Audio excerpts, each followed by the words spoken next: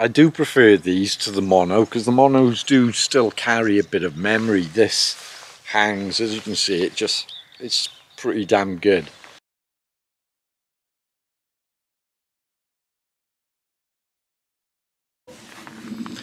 Okay, hi everyone. Now I was out doing a bit of fishing here this morning or this afternoon, and the conditions, to be honest, the fishing it's quite crap. Plenty of fish moving, they're picking up on this small canis stuff and we can't switch them off it. And as you can see, the water is dead flat. And you'll probably, as we're talking, you'll probably see a few of these fish coming up for that canis stuff. But what I thought I'd do, while the water's like this, it made me think of something. And it's something that I've been asked quite a lot about, and it's leaders, or in my case, it's a braid tapered leader, sometimes known as a furled leader. Now what I want to do is explain why I use these. I have done the last 3.5 or so months without it to see how I get on, and it was okay, but I think I did miss it, and certainly when I'm on conditions like this I really did miss it. This one I've got is very old. I got into it like 35 plus years ago, fishing the rivers, and that was mainly because I couldn't get my fly. Once I put it down in the stream and the current sweeping the fly across, I wasn't getting the right depth, and this helped no end just to get it down a bit and improve the catch. And that was on the sea trout at night, and that's when I started using it, and it was just a progression. When I got onto still waters, I just carried on using it. But I do find, as I say, in these conditions, absolutely brilliant. Now if you're fishing these conditions with your fly line and just your tippet material, and you're going to find and small patterns, lightweight naturals, you put that out there and the tippet is just going to sit on the top, it seems like, for ages. You'll strip and strip to try and get it under, but the trouble is, by the time you've got it under, you've almost stripped that first 10 plus foot, and that is the critical area where you want to be fishing the fly proper. With this braid, that does help. So if I've got with the braid on and I put the cast out, what's happening is the braid is sinking straight away. That's helping pull that tippet down straight away, and then with the fly the other end, so within half a strip, you know, not a big strip, just half, straighten it out in a half a strip, that is down. And then I'm fishing then the fly proper and no wake of tippet on the surface. So that for me is critical. And I do believe that when you're putting these casts out in condition like this, everybody knows when you cast your line flash, that'll spook fish, so you're relying on the distance from your fly line to your fly. So as I've said in videos before, the longer you can manage, the better off you're going to be. But it's that area where you're more likely then to pick them fish up. So the braid does that for me. Now the braids, they come in, these particular ones, they're Snowbee that I use. I have tried other ones, but I'm quite happy with these. I think the floater comes in a longer length. I can't remember exactly, it might be 10 or 12 foot in length. Then you have the intermediate, which is shorter. The slow sink and the fast sink are shorter, and I think they're about 5 or 6 foot. Mine is only about 4 foot now. It's that old, and that's the other good thing with them. They last for ages. But I think it might have had some damage or something went wrong, and I think I've shortened it, because I'm holding it there now and I know they're not 4 foot. They're definitely longer than that. But I've re-looped it and it still works just the same. Great thing with them, obviously they're tapered, so that means you're getting better turnover.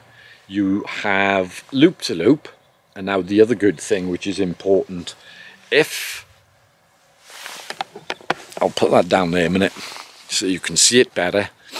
Now loop to loop, now if you're using your tippet material and that's low diameter, that there, and you get a fish on, that's going to cut in to your fly line. That allows moisture into the inner core. Okay, and that's a problem. Whereas that there now, you can see I can, even with tension there, I can just push that away. There is no, I can just push that away and there is no damage to this at all. So it works really well there. Plus, the diameter is very similar to the fly line. So the energy coming through the fly line comes down through the braid a lot easier. It flows, and it tapers down, obviously, towards your tippet. So the presentation is a lot better as well. Now I always use now mainly the intermediate, even if I'm fishing a dry fly, because the dry fly isn't on the water for long. You put the cast out, it's straighten everything out, and it's there for 5 to 15 seconds or something. I'll give it a little pull just to create a bit of disturbance. If nothing's picking it up, I'll move it, cast in a different area. So the fly isn't there for long. But if you're one of these that puts them flies out, those dry flies, and you leave it for ages, yes, it's going to start pulling it down eventually. And obviously, because it's dropping slow through the columns, if I'm fishing backs or anything like that, and I want to move them a bit quicker, that braid will maintain a certain depth. It'll keep it just at a comfortable area where the fish are very comfortable to come up. Anything that's just subsurface, fish are very comfortable to come up and take. So yeah, I'm using it most of the time. I don't even bother with the floating dry fly one anymore, and I never use the heavy sink one, whatever fly lines, unless you've got an aggressive line and aggressive rod. It's hard work and it unbalances everything, so never use that. You're better off going with an intermediate, a sink tip, or a sinking line, other than using that. The slow sink can be useful at times, but it's the intermediate is the main one, and that basically is like a sink tip. I know it's a lot shorter, it wasn't, but it's like a sink tip in a sense. That means I don't have to have lots of different lines. I can save my money and just put these on, and I'm happy with them. They're quite fine. So that, I think I've covered most of what you need to know about these braids. They are useful. And when again, the loop at the other end, I'll loop to loop on my tippet. And whenever I do my tippets, I always I put a section in of 4, maybe a bit more of heavier line, possibly even up to 15 pound. And then I'll knot it up, and I'll drop it down then, possibly 7, and keep going down until whatever I want on there. So I'm tapering my tippet, if you like, or it's like a tapered leader, and then add the tippet to the end. But yeah, I hope I've covered it all. Now I'm in the process of doing, because Justin and myself have actually been doing a good bit of Tivy pools, and we thoroughly enjoy it up there. I say a good bit. We've had our first session up there, and we're due to do another one shortly. Now I did have a bit of a problem when I went up there. Forgot most of my camera gear, because the thing is, I drive to Justin's and then we switch vehicles, and we're in his to go to the pools, and in the process I put everything into the car, get up to the pools, going through everything, and all I've got with me is a GoPro and 1 battery, and I've got to try and make the most out of that. It was very difficult, but it's even more difficult to edit. I'm hoping I can get something out of it, because there were some good little bits in there, and I'm hoping to get something out of it.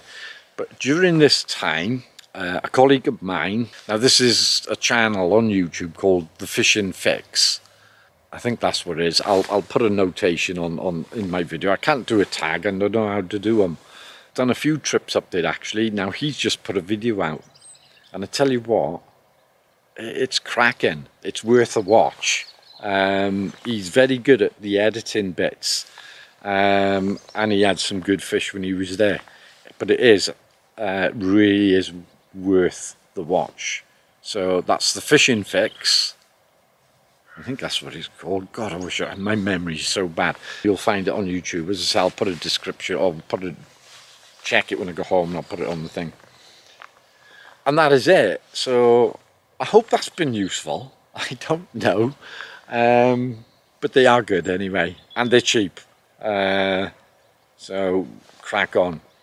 Right, I'm gonna get on with it. I'm virtually gonna have probably 20 minutes, if that, a few more casts, and see if I can move a fish or two. And I'll see you on the next video. Take care.